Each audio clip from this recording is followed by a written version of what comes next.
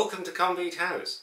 This is the last, you'll be delighted to know, in the series of introductory pathology lectures that form part of the movement and musculoskeletal biology lectures for Year 2 students of UCL. And this lecture deals with growth and development. This is, I think, an interesting topic because the musculoskeletal system is obviously integral in the way in which creatures develop, since throughout development you must remain a going concern. So what is interesting is how you reach the final full size while being able to function along the way. And the musculoskeletal system has some solutions for that. The title of the first slide is taken from the great 20th century biologist J.B.S. Haldane, who wrote an essay on being the right size. It was typical of his innovative thought that few people before him had considered that the size an animal is makes a great difference to its life. We've all heard, for example, that mammals survived the event that caused the extinction of the dinosaurs because mammals tended to be smaller. Similarly, it's clear that some animals have an advantage of size in being very large, and that for most land animals at least, they need to reach the right size. Development is therefore programmed. This is not something we should take for granted. If you look at fish, for example, they tend to keep growing and growing and growing. So the stories of there being some very large fish out there somewhere are probably true. If you look at the lengths of fish, there's a long tail at the upper end with a very few very old fish that are very big indeed. And of course it's highly appropriate that fish length should follow a Poisson distribution. In view of recent events, I feel I should point out that while I admire Haldane as one of the greatest biological thinkers of all time, that does not mean I subscribe to his views. I do not think, as Haldane wrote in 1962, that Joseph Stalin did a very good job, as by that time he had directly killed almost 1 million people, nor would I consider treason, nor am I a lifelong advocate of eugenics.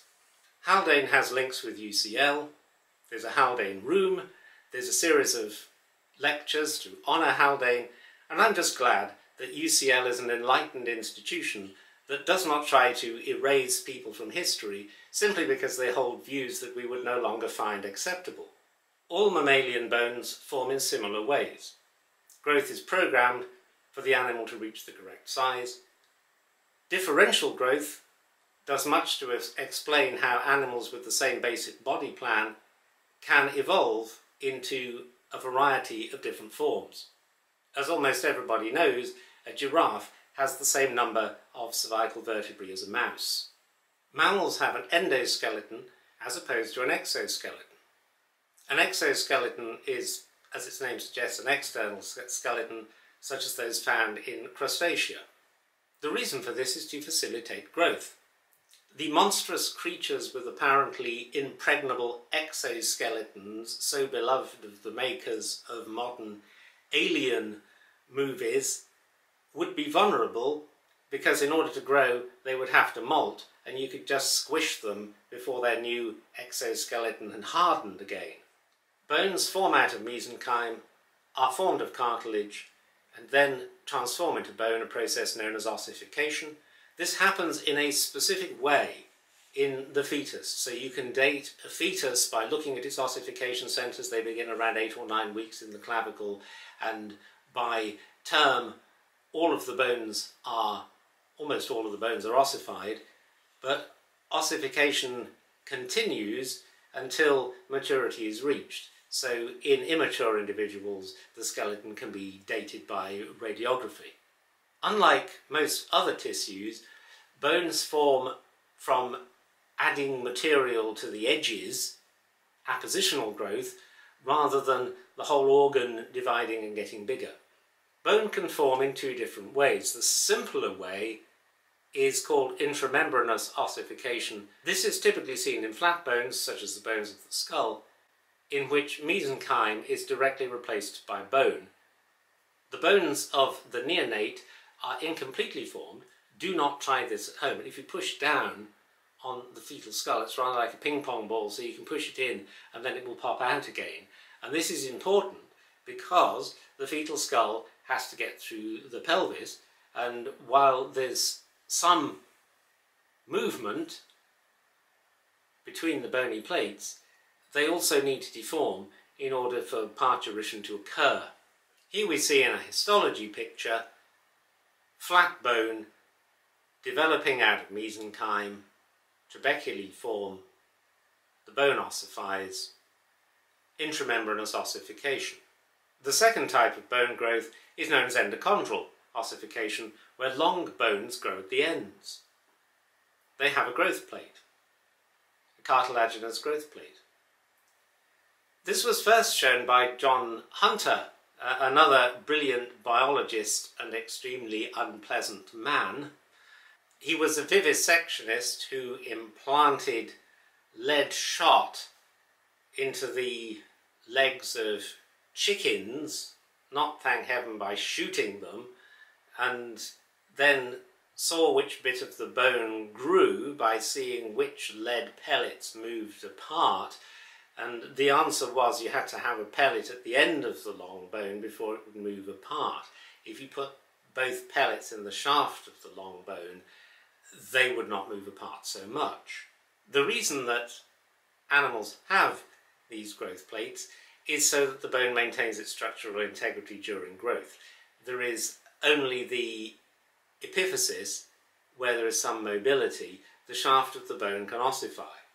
This is a long bone forming out of mesenchyme, becoming cartilaginous, and then ossifying. If we look at the epiphyseal plate, or growth plate, you can see that there is cartilage, and the chondrocytes are stacked up like stacks of coins. As they develop, they're moving towards the shaft of the bone, and they go through, I'm reading this because I've never found any reason to memorize it despite practicing pathology for 25 years. So they start off as reserve cells not doing anything, then they proliferate, they hypertrophy, and finally the matrix around them begins to calcify, and then bone forms, which is ossification. When bone is formed, the collagenous bony matrix will calcify automatically because hydroxyapatite crystals will be deposited there. This is a consequence of the structure of the bone. It doesn't need to do anything in order to undergo calcification. The difference between calcification and ossification is that calcification is just the deposition of crystals, whereas ossification is the formation of a trabecular bony structure.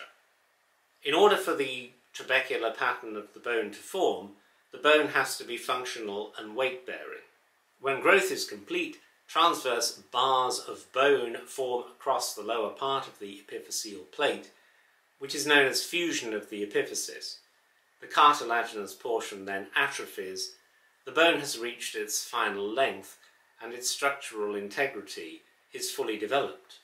Just to summarise the differences between intramembranous and endochondral ossification, intramembranous ossification replaces embryonic mesenchyme, endochondral ossification replaces cartilage, intramembranous is largely an intrauterine process, whereas endochondral continues until the late teens.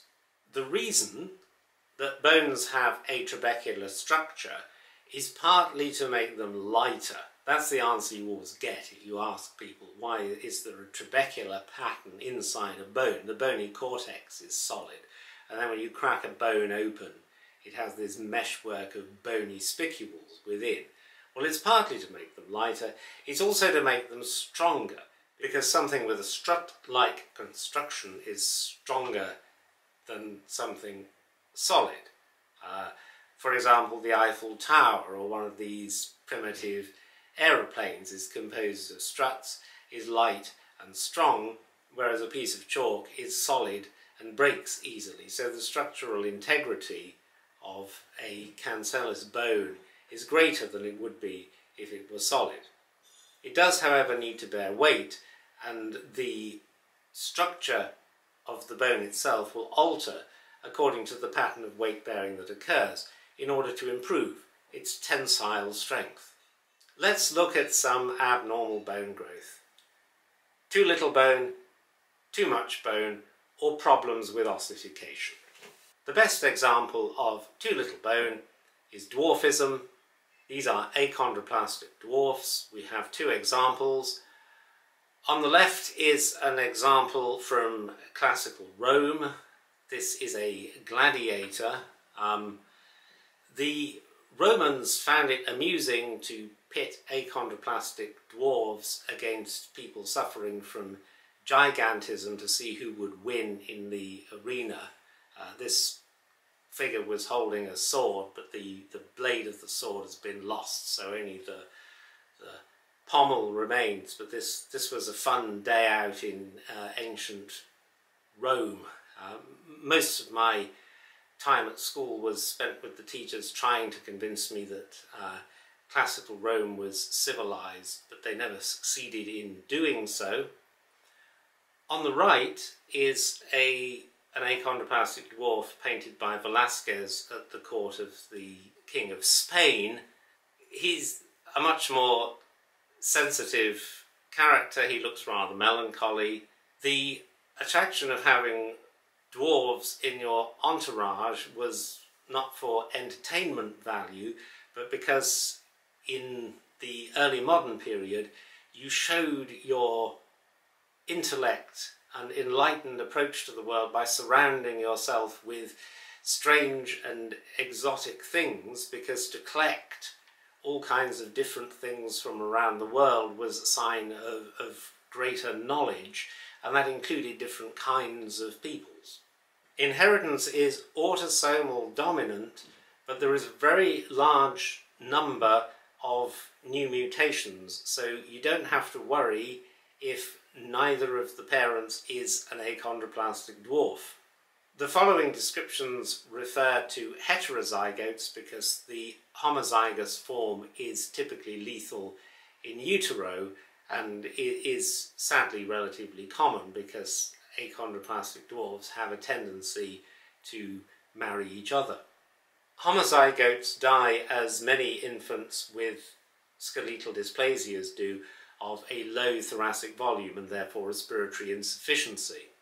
Most people are familiar with the characteristic features: short limbs, depressed nasal bridge, prominent forehead. Intelligence and longevity are, of course, normal. Here's an example of achondroplasia from Old Kingdom Egypt. This is Seneb, an official of some importance, with his wife and daughters. One may reflect on how different Western civilization would have been had it had been founded on a civilization such as that of Egypt rather than Rome. This is a diagram of the growth plate in achondroplasia, and of course it's fused prematurely, stunting the growth of the long bones. There are also histological differences, but there's no real reason for histological examination because it's not difficult to make the diagnosis on the basis of morphology. Brittle bone disease, osteogenesis imperfecta.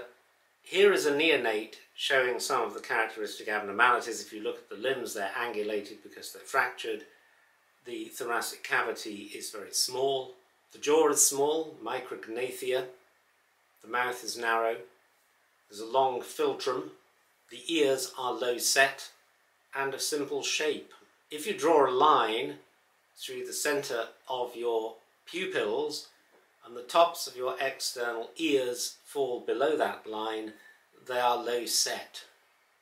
But don't worry too much. There's quite a distinguished professor of pathology with low set ears, but he always gets offended when I point it out to him.